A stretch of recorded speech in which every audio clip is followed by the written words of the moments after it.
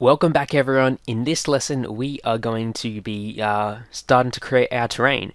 This is just going to be a basic terrain that we can put inside of Unity and then split up. Okay, so the program we are going to be using for this is called L3DT, and this is just a terrain creation program that you can download for free online. And it's just going to allow us to quickly create a detailed terrain like the one you can see in the image there. Alternatively, if you do want a more advanced solution, you could use World Machine, but we're just going to go with L3DT for now. So I'm going to hop on the website and show you how you can download it.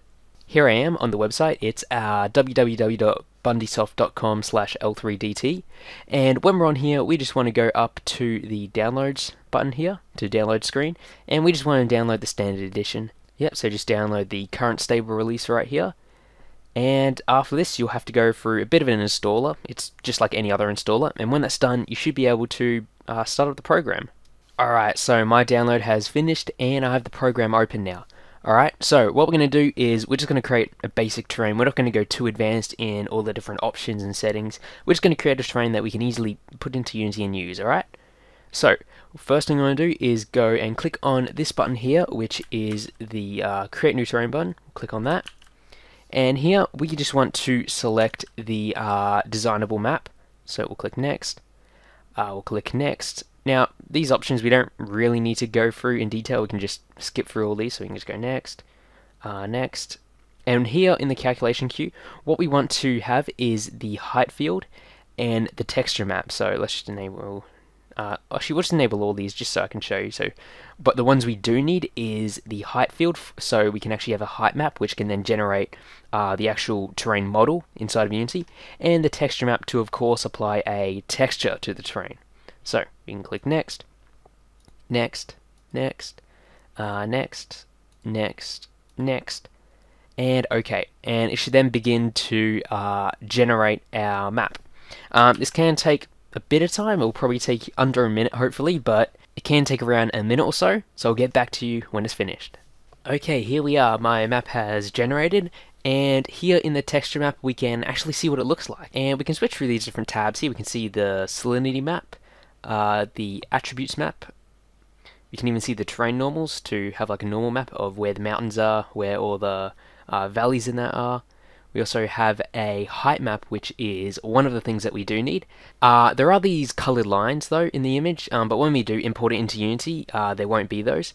So just think of a height map as pretty much showing you where the terrain is high and where it is low. So the darker the terrain is, the lower down it is, yet the whiter it is, the higher it is.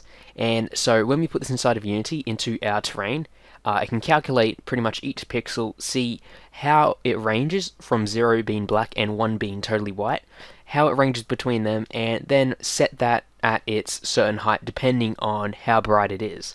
And so then we can actually have quite a detailed terrain that way.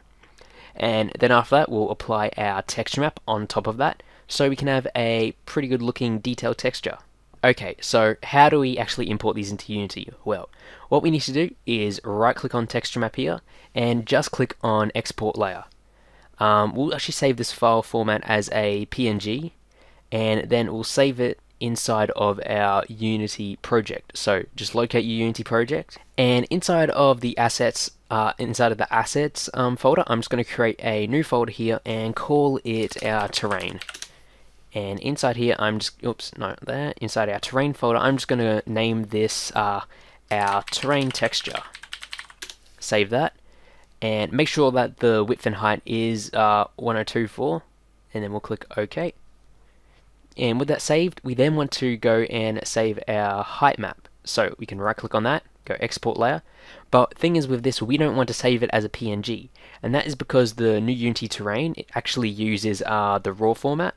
So we'll click on raw for the file format, and we'll save it in the exact same folder in our terrains folder here, and I'm just going to save it as our terrain height map.